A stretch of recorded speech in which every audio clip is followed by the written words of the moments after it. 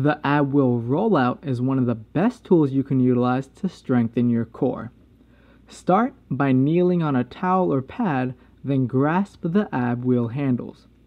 Your starting position is with your shoulders stacked over your wrists and your hips in a kneeling position. While squeezing your glutes and core, slowly roll the wheel forward till your arms are past your head. If your core is strong enough, you should be able to get your torso nearly parallel to the floor. Pause at the stretch position, then start pulling yourself back up to the starting position.